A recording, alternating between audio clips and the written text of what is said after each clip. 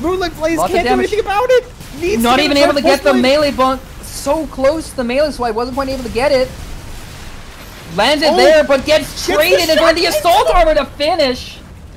We have Moonlit on their on a midweight. This is the VP40S core, not main dish or not TQ core.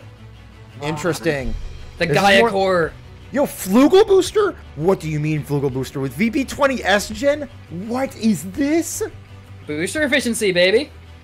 And then we have Connie with dual zim knocked legs with Hakushi gen. What are these builds?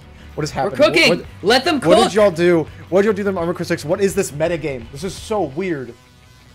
It's like a sandbox fighter in a different sense than like Smash Bros is, because it's a sandbox fighter in terms of your character instead of what you can do. But even the movement, of course, is I unique agree, honestly, Lulu, because like if we had let's say we got in the patch that like nerf Zims or whatever, like Zims are already not super great in this new meta, so like it's very weird. Yeah, the current meta as is, Zims are like perfectly fine.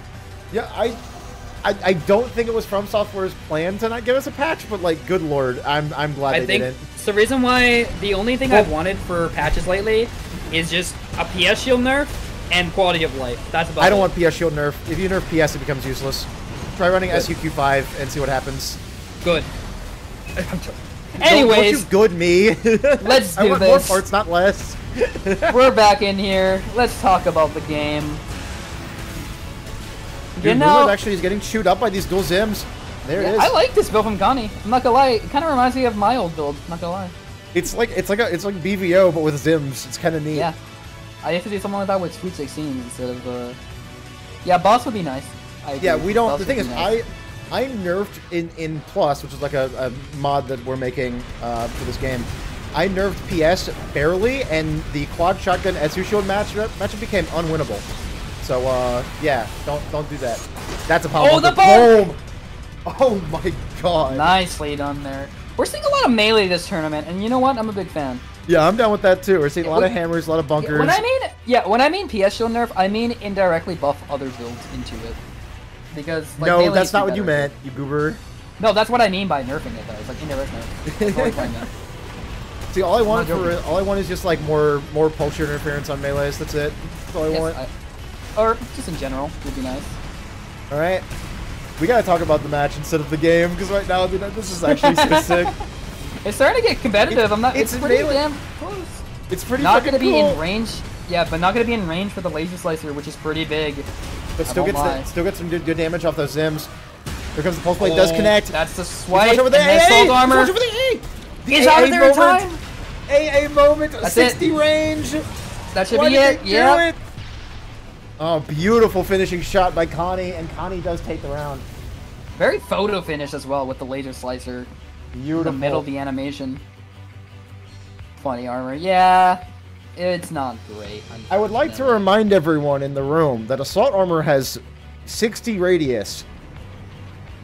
I'm pretty sure it's 60. Boy, do I have a fan mod that buffs assault armor for you. I would love to let me show y'all the blast radius of assault armor being fucking 60. And it's considered high.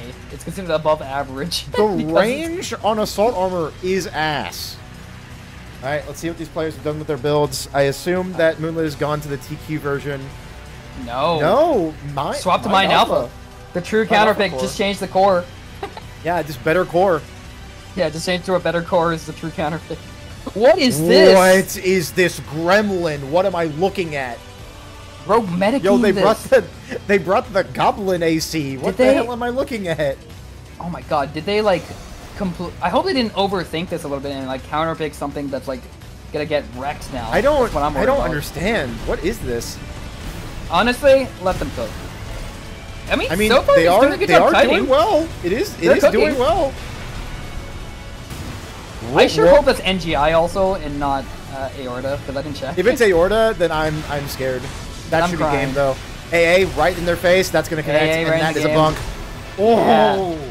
That was actually really close to being like at the sour spot range, and I would have been very scared. It's Moonlit. Moonlit's not going to miss those. I'm not gonna lie, that was like almost pretty 1,000 hours far in bunker alone, I can imagine. Yeah, but I think he was scared. I wouldn't be surprised if he was scared. Kick tech where? Yo, true. They could have just AA'd that or AB'd that. If you assault boost while I guess I don't know if they have enough stability for that though, but you can get the 30% impact reduction boost and tank AA, which is hilarious. Yeah, the problem is sword to the face. It is a super lightweight. This build, this deep in the tournament, I know we're in losers bracket, but still, this kind of build working in this deep into the tournament, absolutely wild. Scuff Cup But Gay might be my favorite tournament we've ever run. Oh, legitimately. That was actually a really well timed pulse armor too, just perfectly timed. Knowing that Moonlit couldn't really get a accurate angle with the assault armor there. I don't like that raw bunk. I know that's like Moonlit's signature thing, but that's so risky, and he pays the price. Yeah, I like that punish actually as well from Connie. Connie looking nice on this build. I'm not gonna lie. Oh, okay, Moonlit swap got eaten. I see it. Yeah, the blind pick has been great. Blind pick is what we're doing from now on. Lulu, you've cooked, and it's so good. It's amazing. I like it because this game I don't think was ever really designed for singular builds. Build lock? Okay. I don't slander build lock. Build lock helped us so much. Build lock was fucking awesome. It was there for a time when the game's balance was fucking atrocious. It was good at the moment, but now you can see Connie is actually taking so much damage right now, and might just die to raw Zims right now. Sorry, I gotta focus on this. There it is. Okay. Nice one. Hey, you said the line.